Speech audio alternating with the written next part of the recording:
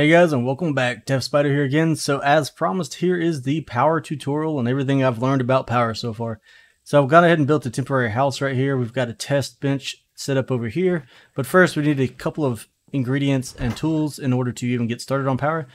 Now, like I said, this is the test house where we'll go over how it works. So you can hit the switch, your light will turn on.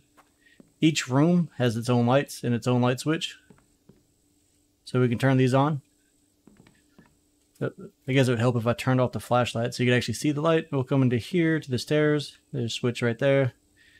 Here's where all the power is coming from for here. We can come up here, open this door. We can turn this light on. And then, of course, what would it be without having a craft room? So in here, we've got two lights linked. So as you can see over there, we'll just hit the switch again, turn that on. We've built a bedroom here. Again, another light switch.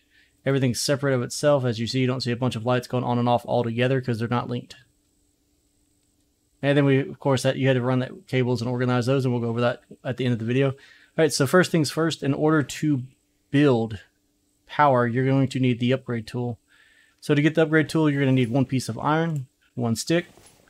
It's crafted on the workbench. So we'll come over here, hit craft, and we just made the tool. So if we're looking at our backpack, I've got two because we already built one. I just want to cover that for that really quick. We're also going to need screws, so we can grab some copper. It's 5 pieces or 5 copper ingots if you want to craft one bulk recipe of screws to get 50 screws. So we'll just add 1 copper ingot to the anvil. That'll give us 10 screws. For the next recipe that we need to go over is going to be plastic. So we need to make plastic in order to make electrical parts. And that's going to be 15 oil cans and 25 bark chips. So we can just hold shift, drag that over, use our slider, so we can get to 25. 25, there we go. And 15 oil cans. So again, hold shift, drag it over, use the slider, you can click or slide it, either way. Then we'll bulk craft that on the chemistry table. So just hold shift, right click, it'll move it all over to the table. Hit craft and we get 5 pieces of plastic. Really expensive. Alright, so continuing on with that, the next thing we need to make would be electrical parts. So for electrical parts, we're going to need 1 copper ingot, 1 piece of plastic. We'll just hold Alt and we can do a right click and it'll move 1 out of the stack. Then we're going to need 1 cobalt, which are the blue ingots. So we'll grab that. And then we'll have to use the advanced workbench, which is this one here. Let me turn the flashlight on just to make sure it's not too dark. So press E here, we can craft on it, and we'll just click those over. So 1 copper, 1 cobalt, 1 piece of plastic, craft it, gives us electrical parts. There currently is no bulk recipe for those. You have to make those individually. So as you can see here, no bulk recipe for those.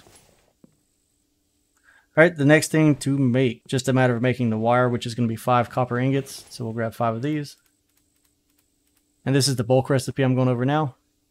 So 5 copper, 5 pieces of plastic, which we currently have on us, 5 oil cans. So we'll just hold down the Alt button and just do a right click, move 1 at a time. There's our 5 oil cans, and then use the advanced workbench to craft that. We'll hold shift and right click, move it all over at once. Hit craft, and that gives us 5 pieces of wire. So that's how you make all the base items you're going to need to get started with. From there, we can just review the other items. All right, so here we've got, well, these are, see, so when you name, you can name these things, and mine have already been named. But these are junction boxes. So if we go into the recipe book really quick, you can go to placeables, power, and you need the control panel. Before you build anything else, go ahead and build your control panel because everything's linked to that. That's going to be 4 iron, 2 copper, 2 cobalt, and 8 screws. Then you're going to need the junction box, 2 iron, 2 copper, 2 cobalt, and 6 screws on that one. Then you'll need, well, you don't need electrical relays, but if you want to keep your wires nice and neat and up high and out of the way where they're not just running across the map, I'd advise building some of these. It's going to be 1 iron ingot, 1 copper ingot, 2 electrical parts, and 4 screws.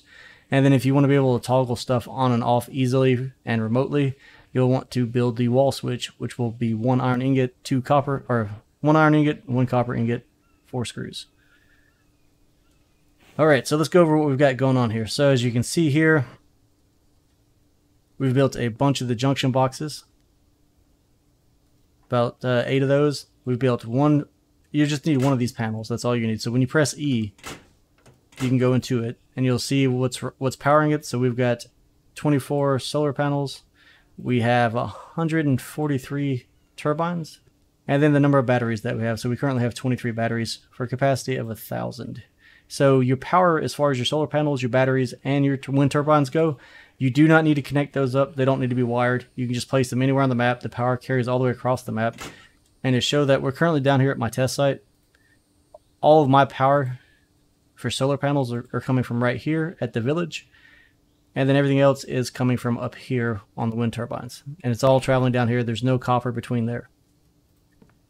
Right, so again, as far as your junction boxes go, you can label those as you lay them out, or you can label them after you wire them up, or even once they're wired up, you can still relabel them.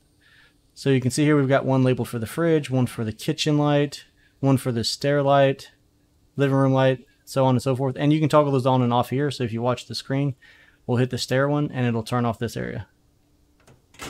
Okay, and then if we come over here, turn the flashlight off. So if we come over here and hit this switch, it'll turn it back on. So essentially what's going on with these wall switches is they're just turning the junction boxes on and off. So you can do that either from the control box or from the wall switch. You can't do it from the actual junction box itself. All right, so if you have your upgrade tool out though, which is what allows you to see the wires and which way the power is flowing, you can't access these items because it's made for deleting and removing wires. So if you're looking at these and you do a right mouse button and click on it, right click it, you can delete all the cables. If you did that on the control panel, it would delete every cable touching it. So you'd have to go back and rerun all these cables. The same thing works with your relays. You can right click on that. It'll delete the cables that are connected to it. And let me make sure I've got enough wire on me. We've got 5 pieces of wire. So I guess we can cover that here really quick. So if we do a right click, it says, do you want to delete your wires? We'll say confirm. And there it goes. So if you're doing a bunch of power stuff and you've got it all close together like this, make sure you save before you start doing this. All right, so then we need to reconnect everything. So to do that, you're going to face the relay, the junction box, control box, switch, whatever you want. Press E. You'll see that the black cable going around. Come back over here. You'll see the green cable, which means you can connect it. Press E again. Press E to grab it from that one, and then E to here. And then we should be able to toggle that back on and off. And that's why we have separate ones. I've tried everything I could think of to try to use one junction box to control all the lights throughout the building, but it wouldn't work. So like I said, they're all separate circuits. Because in real life, you would be able to put a switch in between, and that one switch would then run a cable from it to the light, and that would toggle the light on and off, but I cannot get that to work. All right, so we're about to head outside. Let's go check out our test bench, but as you can see, all the cables have been hidden. So I put those boxes there or those relays, just to try to straighten my cables out a little bit better. And then that runs across the wall up here.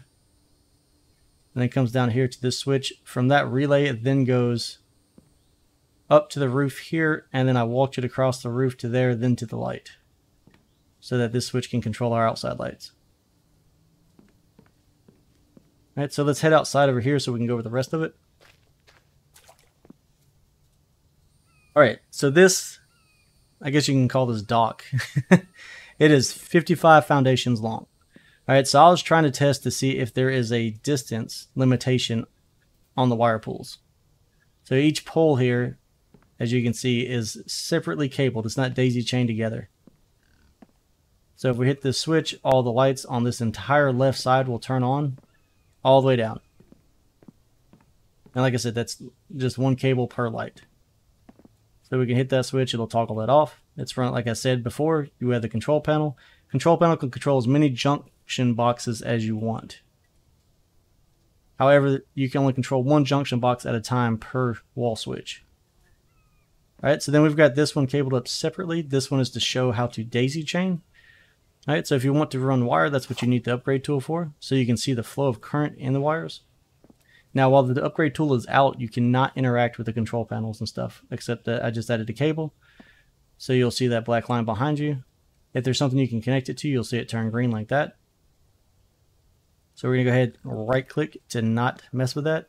Now, if you're facing something, you can right click to delete the cables off of it. We can go over that in a minute. So from here, as you can see, so we're going from the control panel to the junction box to a relay. We're using this relay one because I want the cables up high and neat, but I also want to be able to hit this switch. So then from there, we're going to look at that relay, press E, so we can get a cable off of it, come over here to this light, but I don't want to connect it to the light. So you can see it's currently trying to connect to the light, so we're going to turn away from it, and we're going to put it on the relay itself. Now you can run cables off the relay, so you can have multiple devices off of one relay. So we're just going to press E again, and then we'll connect that to the light, and it powers it up. From there, if we want to, we can go from this relay. I like to hit this one to keep everything straight, and then go from that one to here, and then we'll power up this side. So we're daisy chaining. And then we can come back over here, turn off our upgrade tool, and we can hit our switch, and we can turn those on and off.